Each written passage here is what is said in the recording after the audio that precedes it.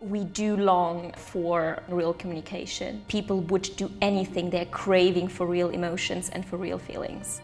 I do think that the arts, if we do it right from the beginning on, that they can play a very, very important role on an emotional level as well. I always think of being an advocate for the audience, and that what we do is to serve our audiences and to engage with the communities.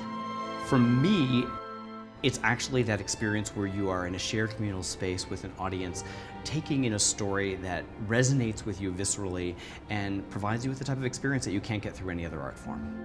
Thanks to technology, so many more people than before are having the opportunity to discover opera, backstage information, interview with artists, to read more about the performance you're about to see. And I hope that we will find the ways to take advantage of these opportunities and to move the art form forward, to let it leap to where it really deserves to be and where it can be. We need to think about it from a place of what is the conversation that will make this city a better place for every citizen.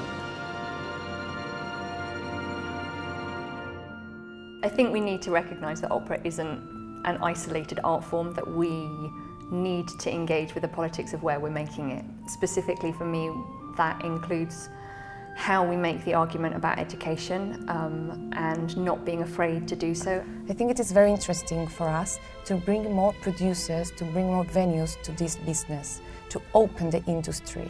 I think this is a big mission here. By having all these people in the same room, they will eventually come to the conclusion of the hard work they've got to put into all of this. They're not going to leave the site and say, I throw my hands in the air and I'm not going to do this. I can see that they will go back with a concerted energy to go and start working on their audiences and the community and the young people.